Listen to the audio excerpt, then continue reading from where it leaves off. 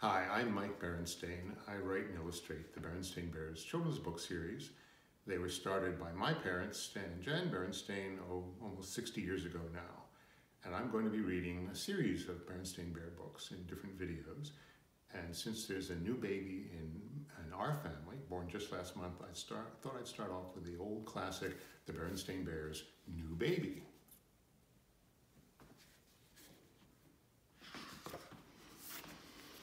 This way to bear country. You'll know when you're there. As soon as you enter, you'll feel like a bear. The Berenstain Bears' New Baby by Stan and Jan Berenstain. Down a sunny dirt road, over a log bridge, up a grassy hill, deep in bear country, lived a family of bears, Papa Bear, Mama Bear, and Small Bear. They lived in a large tree which Papa Bear had hollowed out and made into a house. It was a very fine house. This is what it looked like inside.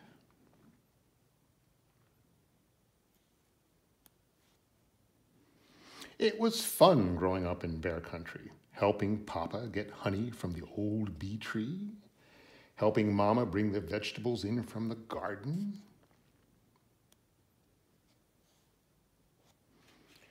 There were all sorts of interesting things for a small bear to do and see in bear country.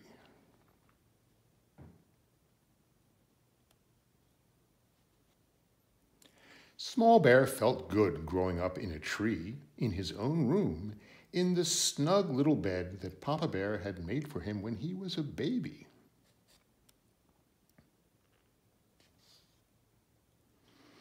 But one morning it did not feel so good. Small Bear woke up with pains in his knees and aches in his legs. "Small Bear, you have outgrown your little bed," said Papa Bear as he hitched up his overalls and buttoned his shoulder straps. "Today we shall go out in the woods and make you a bigger one." With that, he ate his breakfast of piping hot porridge, washed it down with a gulp of honey from the family honey pot, took up his axe and was out the door. "But Papa," called Small Bear, following him, "what will happen to my little bed?" "Don't worry about that, Small Bear," said Mama Bear as she closed the door after him. She smiled and patted her front, which had lately grown very big and round. "You've outgrown that snug little bed just in time." "What will happen to my little bed?" Small Bear asked as he caught up with Papa Bear. But Papa was sharpening his axe on his grinding stone and didn't hear. "Yes, indeed," said Papa Bear. "You need a bed you can stretch out in, a bed that will not give you pains in your knees or aches in your legs." He tested the axe to see if it was sharp, then headed off into the woods.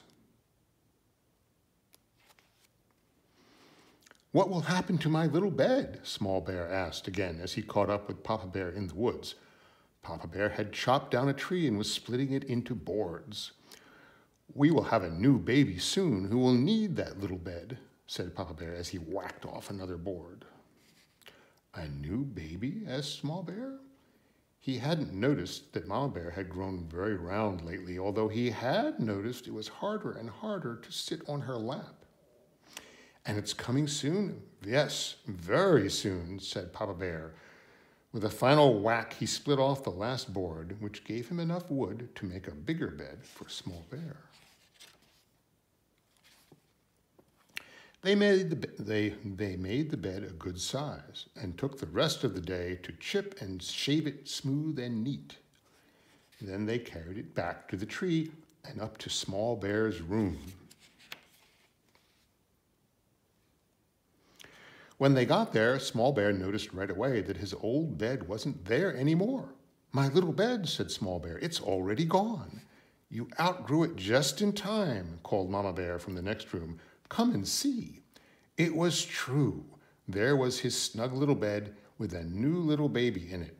Small Bear had outgrown his snug little bed just in time for his new baby sister, and now he was a big brother.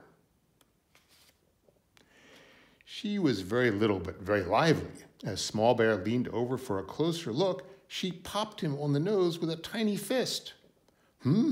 said Small Bear. "She has a pretty good punch for a little baby." That night he stretched out proudly in his bigger bed. "Ah," he said, "being a big brother is going to be fun." The next morning he woke up feeling fine, with no pains in his knees or aches in his legs. His nose was a little tender, though.